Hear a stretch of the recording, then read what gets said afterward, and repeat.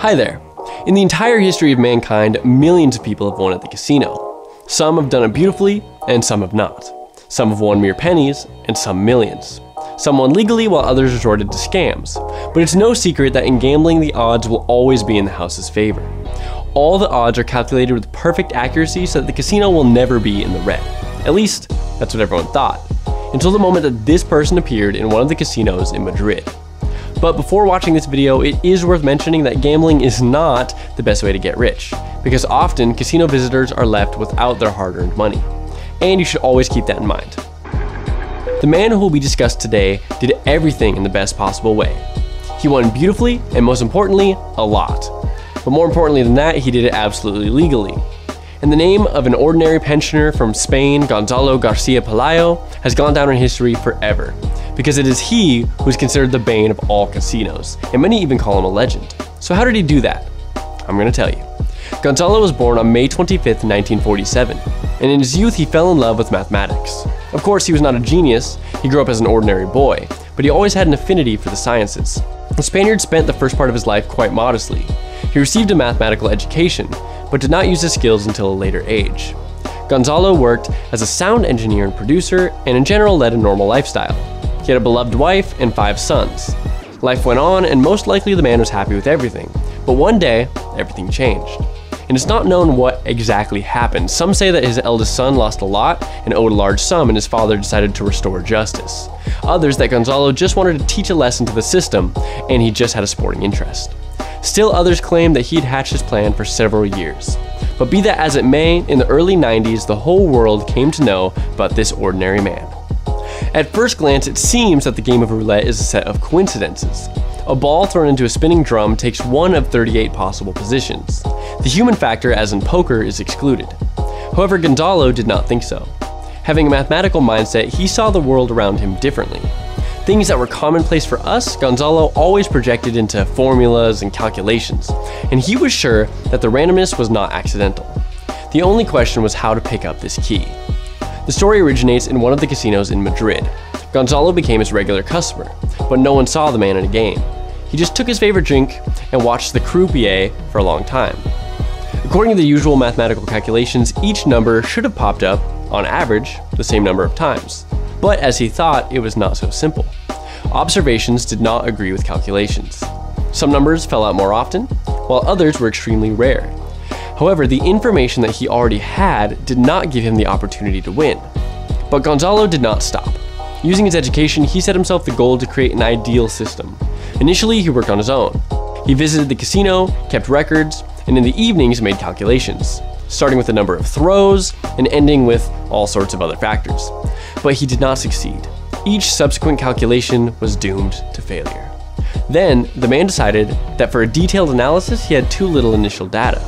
In addition, the casino security service started to monitor him more closely, and so he utilized all of his resources. All 5 of his sons, who had already become adults by that time, became his eyes and helped their father. The Garcia-Pelayo family came to the casino and recorded the spots in which the ball stopped. One son recorded the results of one table, and the other the results of another, so the amount of information received increased exactly 5 times. His idea was extremely simple, but he still could not get to the bottom of the truth. Gonzalo was firmly convinced that everything has its own pattern. The main thing is to understand it. But our hero was not only a mathematician, he was able to develop an incredible observation in himself. When Gonzalo realized that the calculations and the real results didn't agree, he began to look closely at the roulettes. In the end, the mathematician found the answer. He noted that the shiny surface of the roulette wheel reflects light unevenly. From the glare, he calculated an approximate slope. To identify unstable rotation, it was necessary to count the speed. If the roulette wheel made a different number of turns left than right, then the drum was defective. He also realized that any roulette is primarily a device that a person made, and therefore, like any other mechanism, it contains some physical defects that were received at the production stage. So, for example, he found that even a deviation in tilt of 1 millimeter due to uneven floor coverage in the balance of the roulette wheel can produce some random numbers more often than others. After collecting statistics, it was possible to determine those very lucky numbers. With the help of his large family, he collected information for each individual roulette and then transferred them to the tables that he prepared at home, and then to a computer program, which he himself developed. As will be established later, in total, the mathematician recorded more than 10,000 spins. And for all this, he took a year and a half and needed 5 people on his team. And yet, he got to the truth. Having downloaded the data into a computer, he found several sectors in which the ball really stopped moving much more often than other sectors. The theoretical part of the work was almost completed. It only remained to develop an ideal system that would give the greatest advantage when playing. And it didn't take much more time. The main task of collecting information was already in his hands. He determined how many throws on each reel he needed to fix. Further, he took into account the amount of the bet and the chances of winning. It's hard to even imagine the amount of time and effort spent in order to conduct all of this analysis.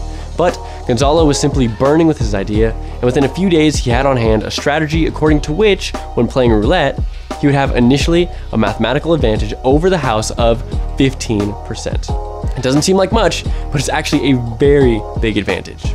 Further, it was only a matter of implementation. The mathematician began his game in late 1991. That day he entered the Casino de Madrid as a middle-class man and left there a richer man.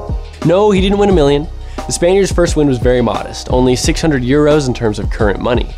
The bottom line was that the strategy worked, which meant that everything was still ahead. And the very next day, Gonzalo won several thousand. The story repeated the next day, and the next day too. Together with his family, he regularly visited the Casino de Madrid, one of the largest and most advanced casinos of the time, which successfully exists today, and used the weaknesses of the roulettes installed there. The casino staff, security service, and even gambling specialists called to help carefully watch Gonzalo, but they couldn't understand his secret. It seemed nothing unusual. The client doesn't break any rules or anything like that, but always wins. Of course, the casino bosses were not going to endure humiliation for very long, and after some time, they simply stopped letting him into the casino. At this point, he had already stripped them of several $100,000. But the mathematician was not upset at all when he found out about his exclusion from the ranks of visitors. He decided to attack new casinos in Las Vegas and Europe, where he could already play big. But before he left for Las Vegas, he sued the Casino de Madrid, and looking ahead, I will say that a few years later, he still forced them to pay him for emotional distress. Together with family members, he traveled half the world. He played in Las Vegas, Australia, Austria, Denmark, and the Netherlands, winning a total of about $1.5 million. Perhaps someone will say that's not that much, but this is only the official data that's been announced. Experts say that by the most conservative standards, the Garcia-Pelayo family was able to provide itself with several tens of millions of dollars. The fact is that many casinos didn't want to admit it, because they didn't want to tarnish the reputation. And some simply didn't know, because by that time he was still a dark horse and no one knew either him personally or his sons in person. But sooner or later, all secrets become apparent. Over time, the Gonzalo scheme did not go unnoticed. The mathematician was even set up for surveillance. The security services of large network casinos monitored every step of the family so that they could not beat other institutions or hire special people for it. In the mid-90s, deceived casinos filed a lawsuit against the mathematician, demanding that he return the money, because as they read it, it was a fraud, and they demanded the imprisonment of the swindler. They were just sure that they were right. The lawsuits against Gonzalo Garcia-Pelayo lasted more than 10 years. When the lawsuits finally ended in 2004, it caused smiles and bewilderment on the faces of thousands of people, because the trial was quite loud and ended in victory for the mathematician. The Spanish court issued a decision not subject to appeal. Moreover, the judge advised the owners of the casino to better monitor their equipment. Gonzalo was not recognized as a fraudster as the prosecutors had wanted. The money won was left entirely with the former sound engineer. The rich experience of roulette calculations and hours spent in the casino became an excellent experience for Gonzalo. Together with his children, he opened a gambling analysis agency. He's often invited by the most famous networks for his consultations. As of now, he's conducting an expert assessment of virtual casinos. Thus, an ordinary mathematician gained great fame. The history of his family's exploits inspired writers and directors. In 2003, the book The Great History of Pelayo was published in Spain. In 2012, director Edward Cortés made a film called The Pelayos. On these projects alone, he was able to earn several million more dollars. As for modern roulettes, it is not so easy to beat them anymore. The quality of drums, baffles, jumpers, and even balls has grown significantly, which means that defects are much less common. It was after the Spaniard that the casino requirements for manufacturers were tightened. You could say he turned the entire industry upside down.